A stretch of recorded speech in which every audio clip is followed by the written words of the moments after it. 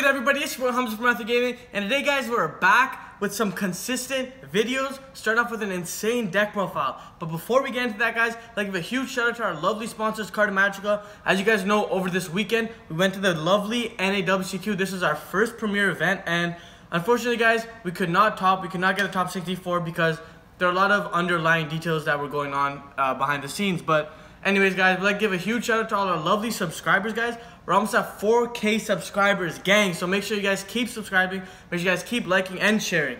On top of that, guys, another huge shout out goes to our Patreons. And make sure you check out our Facebook and our Discord, linked in the description down below. Without further ado, guys, you saw by the title. Let's get into this Lunalight Orcust deck profile.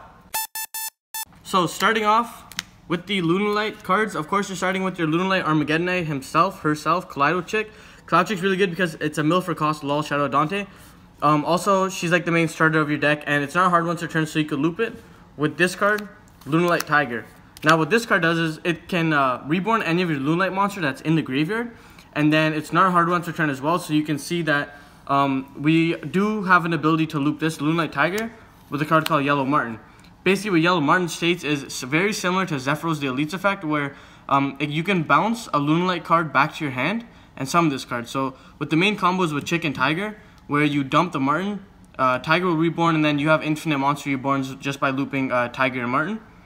And yeah, these cards are all really good. Martin's secondary effect is if it's sent to the graveyard, obviously not by a card effect, or by a card effect, sorry, it'll trigger and you can add one Lunalight spell trap card from your deck to your hand, which is really good. But I wouldn't change any of this. You really need to have at least one Martin in your deck, which is why you play two. If you could get away with one, you could.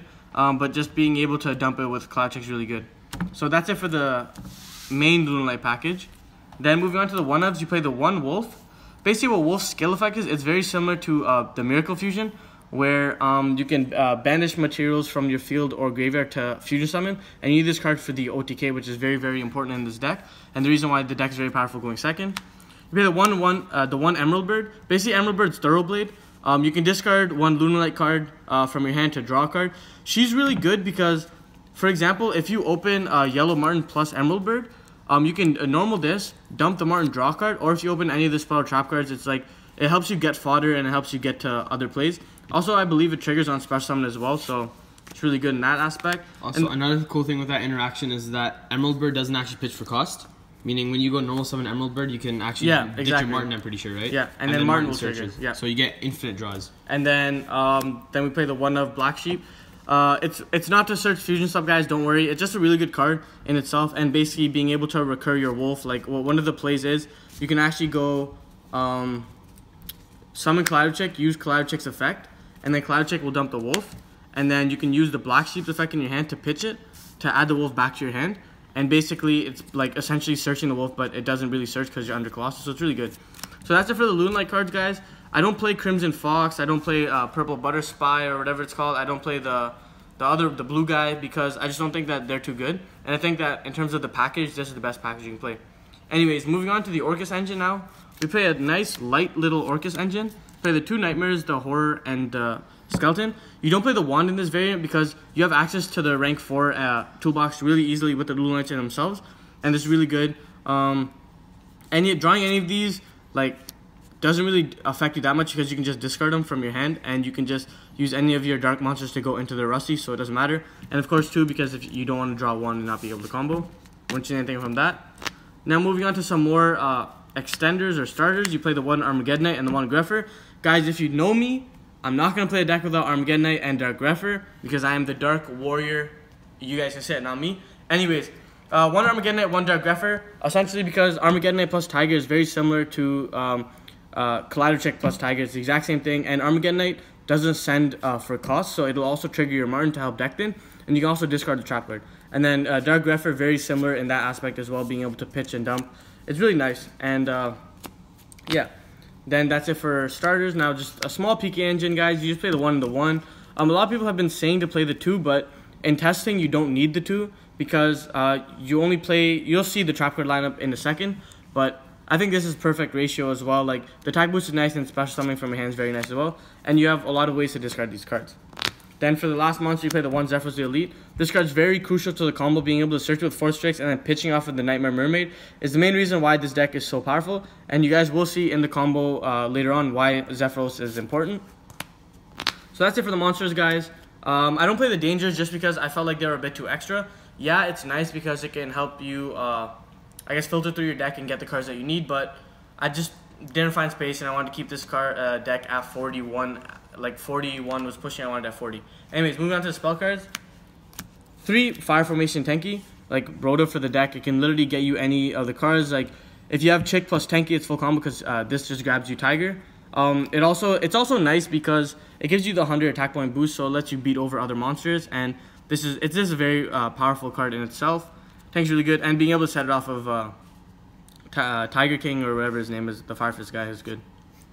Then we play triple Lunalight Perfume. This card's like really busted because, like, you guys can read, right? It's a monster reborn, and then it has a secondary effect in the graveyard. When you banish it, you can pitch a card, and it rotas as well. So, like, for example, Chick plus this is also full combo. So you guys can see that we have different variants of this deck that are a lot of 2-card combos or 2.5 or 3 cards combos. And Perfume's insane. And I also believe that it's not a hard one to return, so it's pretty balanced in that aspect as well. So you can just keep spamming Lunalight Perfumes.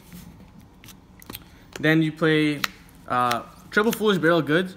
You do play triple. Originally we were testing with the 2, but you want to have this card because, again, like, Foolish Burial Goods lets you dump this and also lets you dump the trap card, which you guys will see in a second, like I said.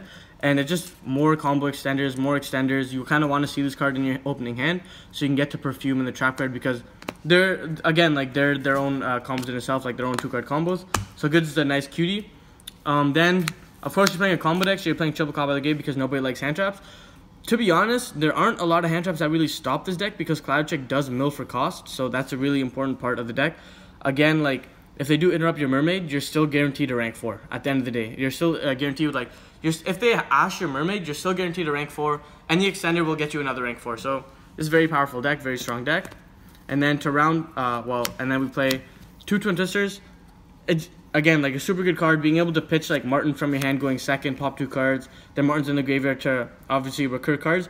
Very powerful. Twin Twisters in this deck, super good. Like, being able to pitch Perfume as well and, like, start your combos is really good.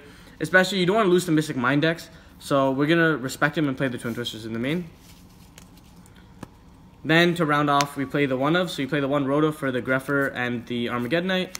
The 1 Foolish Burial because it's like another Armageddonite or Kaleido Chick in that respect as being able to dump cards. And then the 1 Extender Monster Reborn just because, again, like, these 2 cards, like, although they're not fantastic, like, Foolish and Monster Reborn can still net you the advantage that you need to win the game. Being able to Foolish like Martin or Kaleido Chick and then Monster Reborning the Kaleido Chick and then dumping Martin and then bouncing normal summon again, like, it just gives you so much advantage, and I think that these ones are really good, and this is one of the only combo decks that can play the Monster Reborn. Also, zooming on that misprint, you guys see the shift? Gang. Something like. Anyways, moving on to the trap cards, guys. So we play the 1 Serenade Dance, guys. This is what I was saying, the trap card.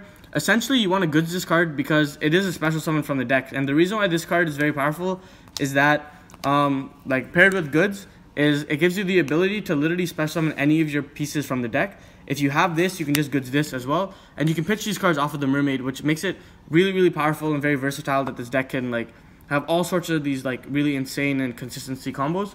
You don't really set this card ever unless you're going to pop it because its actual effect kind of sucks. It's like some Fusion Summon effect that we don't really care about, to be honest, unless you want to play the Fusion Summon variant. But as of now, you just want to pitch Serenade Dance, get it out of your hand. And Martin can search this card, but Martin cannot search Lunalight Perfume, which is the important part. So if you guys look down, you'll see this is Lunalight and this is Lunalight. So Martin can't search this card, but he can search this. Oh yeah, because this is 2 different words. This is 1 word. Yeah. So Martin can't search. Oh, that's tough. But yep. That's unfortunate. Very tough. Anyways, that's it for that 1 trap card. Then you play the 1 Fogblade and the 1 Shade. I don't play 2 Fogblades because I don't want to brick on it. And most of the times you can set this or this and just go into the full combo. And being able to redo it with trap cards a lot more important than double Fogblade because you want to be able to disrupt the Mystic Mind.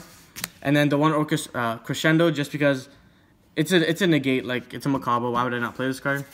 So that's it for the main deck, guys. Play the 41. Wouldn't really change anything from that. Moving into the extra deck, we play the 1 Nightmare Mermaid because you need it. And then paired with the Cerberus of the Phoenix and the Cerberus. Basically, These cards are like the Orcust package because it lets you make any 2 monsters into Phoenix, and then you just go in Mermaid, guys. We will show you the combo later on. And all of them come up, so you don't want to not play them. Double Galatea for the combo. 3's really, really too much. You don't have the extra deck space to play 3. 2's important, and yeah, I think this card's really good. Also, if it's linked, can't be short battle. And this pointer is a lot important because you can summon a monster here and then combo off in the left-hand side, so it doesn't affect you that much. Then the 1 Rusty Bardiche. You guys have seen this on the channel an often amount of times. This is the reason why I love Dark Warriors. Rusty's insane. The card should probably be addressed on the ban list eventually. Just the 1 Rusty. That's it for the link monsters, guys. Now moving on to the rank 4 toolbox. You play the 1 Abyss Dweller. In the combo, guys, you can make the Abyss Dweller. I'll show you. You play the 1 Tiger King. Just because being able to set Tenki directly from your deck and then negating a Colossus board is nice. And 2200 is a pretty good beater for a generic 4. The 1 Evil Storm Nightmare, you guys also make this in the combo as well. And this is really important against Endymion decks, Guard Dragon decks, Salamangreats. You just keep Book of Mooning their monsters so they can't really play. Then the 1 Force Strix. Shout out to Frank for helping us get this card. This is the last card you need for the deck profile. Force Strix is very, very powerful because it can search you Zephyros the Elite in the combo. And this card's very mandatory. And when Wise Strix comes out, this card's going to be even more insane. So stay tuned for that. 1 Time Thief Redoer. If you're playing an Orcust deck, you might as well play Redoer. Nothing else to say about that. Tornado Dragon for the Mystic Mind decks. I'll do this. Tornado Dragon for the Mystic Mind decks. Shout out to Matthew Hollingsworth who helped us get this deck like perfected. He said when he was testing his deck, he would rather play a second Tornado Dragon over like one of the ladder cards, like maybe a Nightmare, or just make space for a second Tornado Dragon, because he would rather make double Tornado Dragon, which is pretty funny, but it does come up. And then the last XYZ monster we play is the Dingirsu, just because you're playing an Orcust deck and Dingirsu is a pretty balanced card. So that's that for Dingirsu. And then for the last 2 cards, guys, we played the 1 Panther Dancer and the 1 Leo Dancer. So basically, you need the Panther Dancer in order to do the OTK with the Leo Dancer, because Cloudchick will dump this card and then you'll banish it with the Wolf to summon this card. And it's just a really good card in what it does, and I think that, yeah, these cards are just nice and healthy and fun.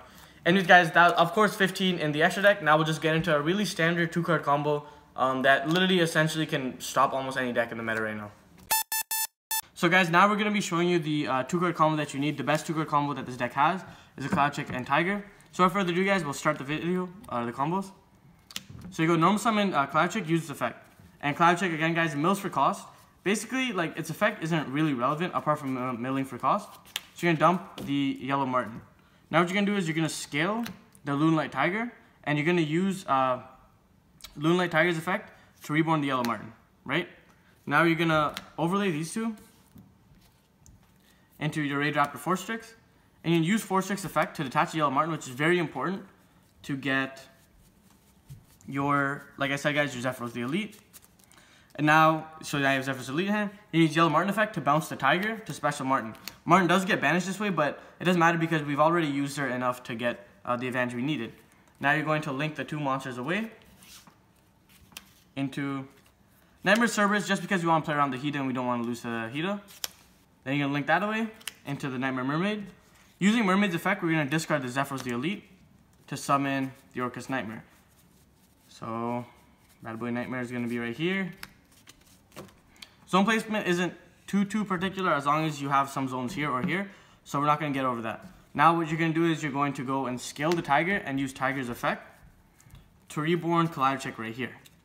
Now again, guys, Cloudchick's not a hard one to turn, so we're going to use Chick's effect, and Chick is going to dump your other rank 4, so level 4. So it doesn't matter if it's Emerald Bird or another Cloudchick, but we just dumped the Emerald Bird in case like we had another good card in your hand. Yeah, so that's all fine and dandy. Now we're going to use Zephyros the Elite's effect to bounce our Tiger once again back to your hand and summon the Zephyros the Elite here. So we take the 400 damage, just whatever. Now you're going to link these 2 monsters away into the Galatea. And again, guys, since we haven't used any Orcust effect, we're not locked into Darks, right? So now we're going to overlay the Zephyros and the Cloudchick right here into your Abyss Dweller. And now basically the reason why we make Abyss Dweller here, guys, is to stop the Orcust matchup. And the mirror match is very, very easy once you do this. Again, you can also make the Tornado Dragon as well. But just for, I guess, meta's sake, we're going to make the Abyss Dweller. So now from right here, guys, you can use the Nightmare effect to target the Galatea, to dump the Harp Horror, And now we're going to use our Horror effect to special the symbol skeleton right here. Right? Now we still have the Tiger Reborn, right? So now what we're going to do is you're going to link these two away into your Rusty over here, away because you don't want to clog the zone. Now we're going to use Rusty effect to set the Fog Blade and to dump the Ancient Cloak right here. Now banish the Cloak, add the Shade in your hand, right? Main thing what you guys want to make sure is that you at least have one of your pendulum zones open for Tiger to be able to do his thing, or else you guys are put in a really awkward situation. Banish to special the Galateo. Now you're going to use Galateo's effect. Shuffle whatever you feel is necessary. We're going to shuffle back the Nightmare, and we're going to set the Crescendo. We'll just show it that we have it, like so. Now what we're going to do is we're going to special summon Dingirsu. And now we're going to go Dingirsu effect to attach the symbol, right? Now we special the boots, and you're going to link these two away into your second Galateo. Now you're going to use the boots effect, banishing it, to add the Shade Burgundy into your hand. And now you're going to scale the Tiger, use Tiger's effect to reborn your Emerald Bird right here. And then you're going to go set activate, summon, overlay right here into your either Time Thief Redoer or Evil Storm Nightmare. Blind, I still think that Redoer is better just because you already have so many disruptions. But again, guys, you can summon the Evil Storm Nightmare here and push for more. So just for that sake, I'm going to summon the Time Thief Redoer. So now, guys, we're going to look at our what we have so far. So right now, off of 2 cards, we have a Crescendo, negate anything, a Fog Blade, a Redoer Disruption, an Abyss Dweller, sorry about that, and an Abyss Dweller, right? If you have any other extender, you can actually make another rank 4, which is the Evil Storm Nightmare, and you'll have a floating Redoer. So this is one of the best versions of Orcust. Like right now, there are all sorts of different variations and different consistencies. And yeah, again, guys, this is Hamza from Ather Gaming. Make sure you guys like, subscribe, and share this video. Stay tuned for some more awesome deck profiles that we're going to be breaking the meta. Without further ado, guys, this is Hamza from Ather Gaming, signing out. Peace.